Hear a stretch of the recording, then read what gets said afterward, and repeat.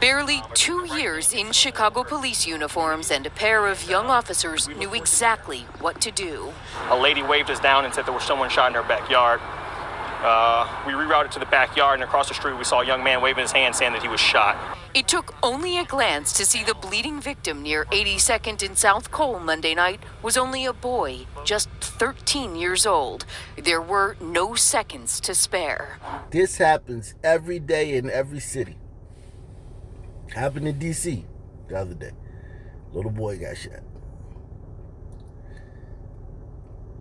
Now, I want you to understand this.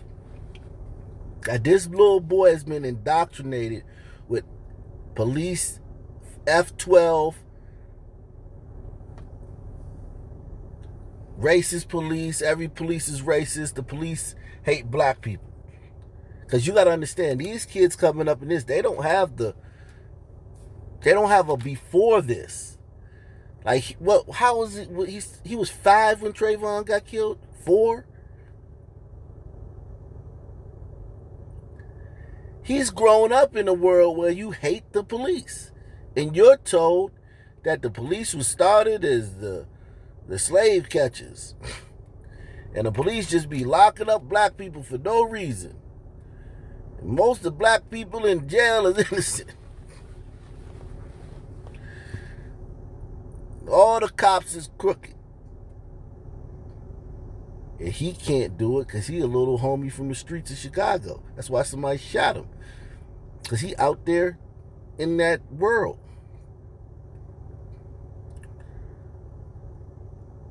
And he can't thank the cops because he got to go back out there when he heal up.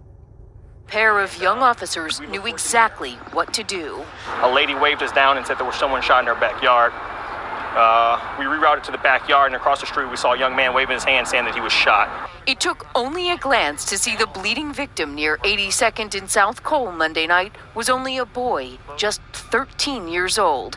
There were no seconds to spare. Officer Ward wasted no time. I told her to grab his legs, that we were going to have to transport him ourselves.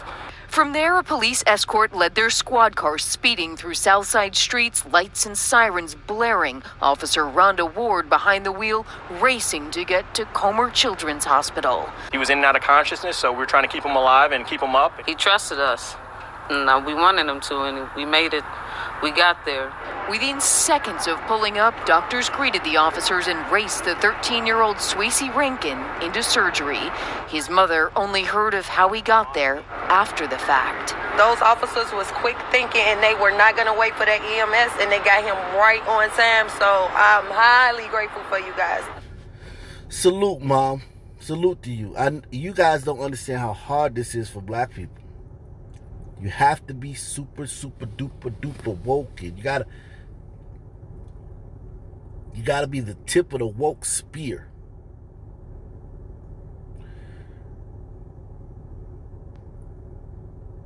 Only 9% of Chicago murders get solved every year. 9%.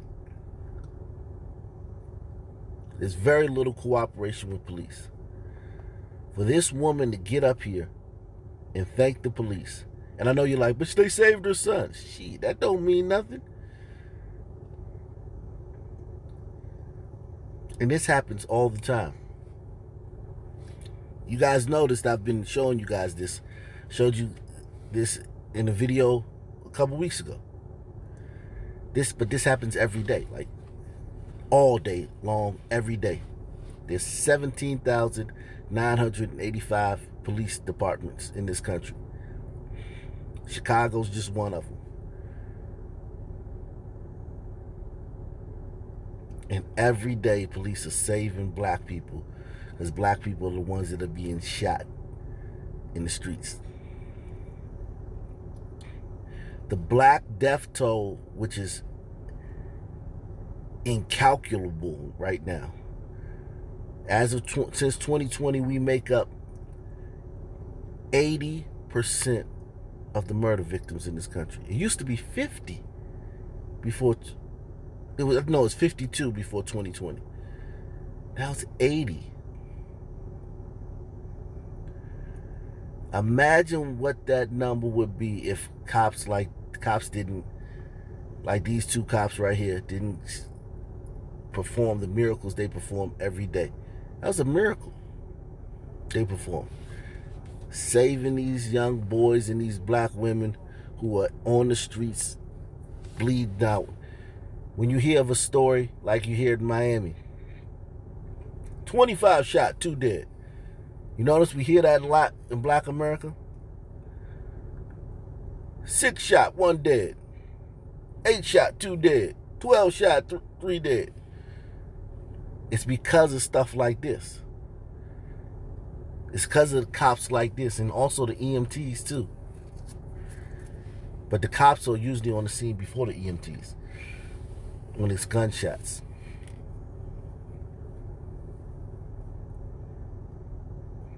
I salute this mother because I know this was hard for her. Because there's so much pressure to be anti-police. There's so much pressure to be like, man, the police, they always hunting us, man. We ain't nobody doing nothing, even though her son got shot. Ain't nobody doing it. They always just mess with us for no reason. Even though the place is called Chirac. They just mess with us for no reason. I salute her for finding it in herself to push that urge down and just salute these cops. His mother only heard of how he got there after the fact. Those officers was quick thinking and they were not going to wait for that EMS and they got him right on time. So I'm highly grateful for you guys. Officers Givens and Ward's fast action may well have saved that teenager's life. It was just heartwarming for me that I could actually save a life, because that's what I got on this job to do. You heard her say she got on the force because she wanted to save lives.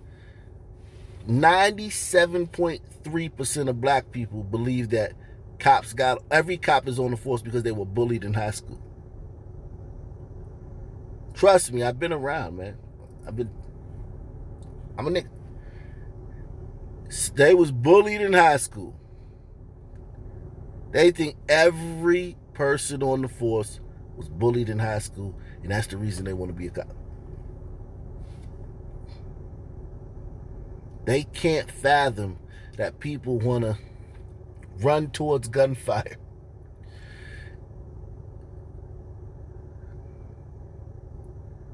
And put their lives on the line every day to show up for people.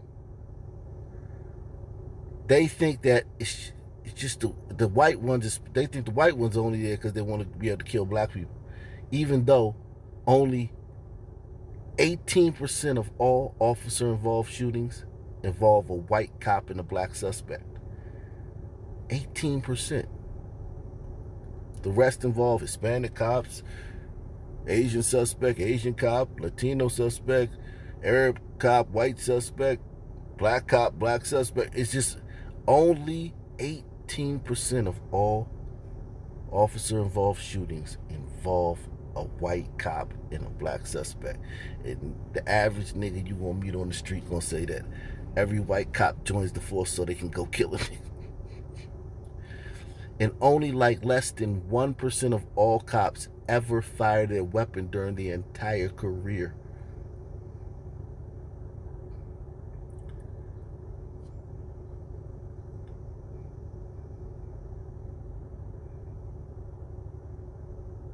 So this is the type of community these people come from. I just wanted to let you guys know that. So for these people to think this cop is big, man. And for this, I'm glad these cops are getting this recognition. Heartwarming for me that I could actually save a life, because that's what I got on this job to do. These officers said they did what any Chicago police officer would have done in that situation. And in fact, just last week, another Chicago police officer raced 7-year-old Jaslyn Adams to the hospital in the back of his squad car after she'd been shot at a Westside McDonald's.